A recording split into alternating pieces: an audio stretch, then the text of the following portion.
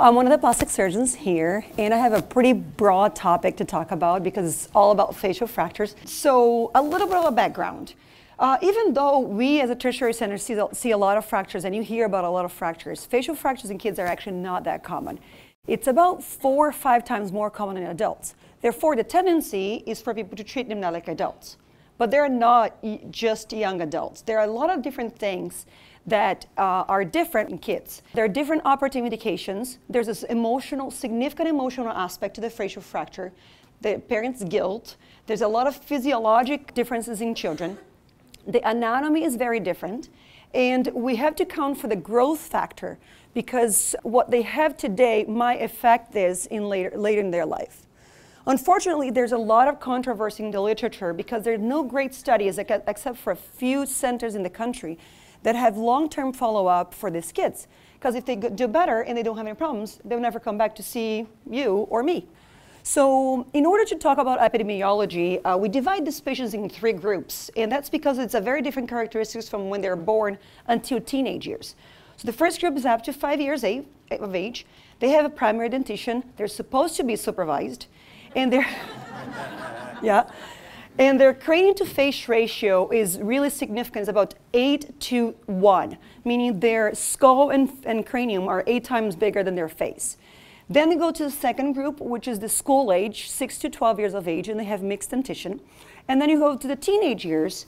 They're usually more independent, more involved in sports, and they have the permanent dentition. And they're closer to kind of the adult side and size. And their cranial to face ratio goes down to 2:1. And that's important because the most common fracture in kids and in every single age is actually the orbit. So it goes back to Dr. Hurst's importance of the talk. And very significant as well in small kids because, again, goes back to that ratio of the cranium and the skull being bigger than the face, much bigger than the face. And in little kids, skull is more prevalent. We see a lot of the nasal fractures in the clinic, like you probably mentioned, you thought before in the poll, but orbit is very, very common. Then associated injuries, most of them are associated with soft tissue injury, which makes sense, but there's a specific neurological component to it, not only intracranial, but also spine. Most of the trauma happens in the outdoors and in younger kids, as I said, up to 5 years of age. Home is a big chunk of it too. So in your evaluation, independent where the patient comes, the patient should have an ATLS protocol. This is very simple in the office, right? Because in the ER, we go through the ATLS protocol with like 200 people around the patient. But in the office, your vital signs are important. You just check for airway, you check for breathing, you check for circulation, and that just gives you a good idea. I don't expect this is going to show up in your office. The history, however, is as important as, because you have to know what kind of mechanism. Did the child just fall from standing height? Were they playing with their 2-year-old, or were they playing with a teenager? Were they in an MVC? What was happening, and how did that trauma happen? And also the importance of the if any prior injuries or scars or sequelae that the patient had. So in physical examination, always check when you have facial fracture if there are any missing teeth. You always worry they can swallow a tooth, or it's going to get stuck, or they can actually aspirate that tooth. Look for some lacerations and also open fractures. And that's important for the need for referral of the patient to the ER or to us. And always look if the patient has any tenderness. If there was a slight little trauma to the face, there was any tenderness in the neck. 3 to 5% of patients that had facial fracture can actually have associated C-spine injury. So if they come to your office walking, but they have a big blow in their face, and they touch their neck, they have a little tenderness in there, they're verbal and everything, put a C-collar and send the patient to the ER. Don't think that just because they came walking, they're fine and can go home. From the diagnostic perspective, CT scan is our biggest standard diagnostic testing. It's much more useful than the X-ray. Actually, we don't even do X-rays anymore. Whatever you can get with X-ray for facial trauma, you can get with your physical examination. So we do have a lot of patients that come with X-rays in their hands, but it really doesn't help as much. If there's a big concern, just order a CT scan. Craniofacial CT scans are actually done a specific way, so order just has to be craniofacial CT because 1 millimeter cuts, and through the orbit is actually 0.5 because the bones are so thin. We usually get the 3D reconstruction, but it's usually for surgical planning. So let's say that patient walks into your office and you're worried about something significant. Don't spend time on the x-ray to have the patient be seen, get a CT scan and send it to the office, or if the patient needs this ER evaluation like I'm going to talk about in a little bit. In regards to laceration, it's very brief that I want to say. Some pediatricians that work in urgent care and all that, they actually close lacerations, and I just wanted to emphasize the importance of actually closing them. We usually don't fix bones right away. We wait for that swelling to go down. So covering that soft tissue, especially if the patient is farther from a big medical center or farther from the evaluation from us, it's very important to close the soft tissue so you can protect those bony structures. After you do a good evaluation of his facial trauma, of his facial nerves, and you block everything, and you respect the layers of closure, you can actually get to something like that. So I don't expect you to fix those. But if you have something small that just needs a couple little sutures, and you have the capability of that, because I know that some of people do in urgent care, just put it with a little bit of local anesthetic, and we're covering things for transfer of the patient or for further evaluation. So then we go to fractures. I'm going to come up with a few cases, and I'll give you like 10-15 seconds to see what you think when your patient comes into your office like this. So this is a 14-year-old boy that came to your office. He was actually a baseball. His coach said he's never seen such a high velocity ball. And this kid comes in. He has a little bit of numbness around here. He can see it pretty well. This kid has a pretty significant frontal fracture. So as you can see, it's a very big depression of the anterior table. The anterior table, the frontal sinus develops about 7 to 8 years of age. And you have an outer table and an inner table. And you can actually have them both break or one of them break. So this kid will need, again, a CT scan. He will need to be sent for evaluation of his eyes. And he will need an evaluation by us, even if he doesn't go to the operating room right away. So when we're talking about frontal fractures and cranial base fractures, there's a 75% risk of intracranial injuries. Doesn't mean that they're going to need neurosurgical intervention all the time, but they have to be evaluated for sure. So it has to be a pretty significant trauma and impact to create this kind of trauma like the other kid. And one very important thing on little kids is the possibility of growing skull fracture, and I will show you a little bit of the picture of that. So what happens when you have a skull fracture or anything around the brain, you can have an injury not only to the bone, but an underlying injury to the dura. If the dura is torn, the dura is actually what makes the regeneration of the bone. It's what makes the bone heal on top of it. So if you have an injury to the dura, and that dura is not repaired, or you didn't know, or just didn't need to get fixed because there's no leak, there is a possibility that that fracture doesn't really heal, and it gets bigger as the time goes by. So the goal of therapy when we see some kind of fractures like that, from our standpoint, is protect the neurocapsule, make sure that there is no dural tear, and if there is one, we'll have to fix it, and also restore the craniofacial contour. Going back to that boy, he actually does not have a posterior table fracture, so his brain was actually pristine, but look at how big of a divot this is.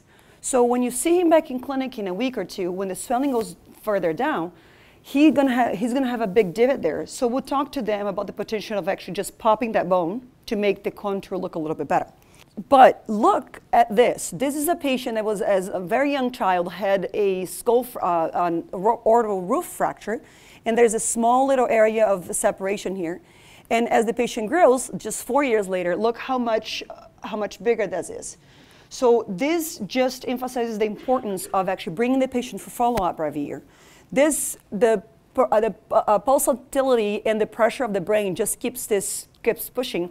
And when you see this patient in the office, they have a really pulsatile eye. So if you do have a patient that has history of something like that, orbital roof fracture or any kind of fracture around that area, do a very thorough examination, because the pediatrician is actually the one that usually sends to us. We don't see them for 4 years, and then they come back with this pulsatile eye. Like I said, treatment from our standpoint is fix what's broken if it's really creating a problem. Remember that up to 6, 7, or 8 years of age, there's no frontal sinus, so there's no real cushion. So if you have an injury right away to the forehead, it's probably there's some intracranial component to it. And very important to routine follow-up of these patients for possibility of these growing skull fractures. This is another one. So this is a child. He was 11, and he was kicked by a horse. So was it a high impact or a low impact? High impact. He needed to have a CT scan on him. It's a little bit tricky to see, but the entire zygomatic maxillary complex, which is this part of the malar area here, and his jaw was completely broken and rotated back. His orbit is not in the same position as the other side, and we have to fix this. But look how much swelling there is as well. So this is a laceration that was repaired. He comes back a week later, so we can take him to the OR so we can fix the fractures. So usually it happens in older boys. A lot of kids, little kids, their midface is very small, so they really don't get hardened there. So check for malocclusion, trismus, they're really tight. Cheek flattening, so you can do a little bird's eye view and check if they have the malar area here similar one to the other. And also, that segment of bone that we have on the malar area is attached to the lateral canthus of the eye.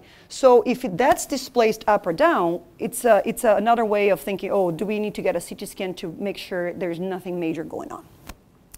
Very rare to have a left forward fracture, which is a fracture that goes through and through the jaw, the upper jaw, in little kids, because there's not a lot of air in the sinus, so the bone is stronger. So we don't really worry too much about left forward fractures in little kids. So the goal of therapy is the correct endophthalmos. If there's any, the eye sinks in, it's called an ophthalmos.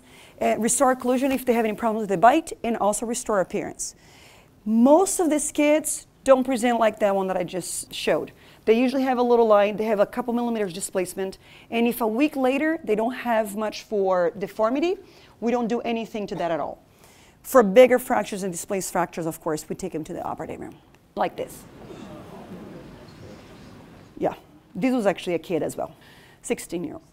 Another one, she was actually 8 years old, and she shows up to the ER, and her medial canthi are pretty far apart. She has a nasal-orbital ethmoid fracture, and this is an operative case, and as I said, I don't expect you're going to be getting that in your office, but you're probably going to be getting something like this, which is nasal bone fractures or nasal fractures.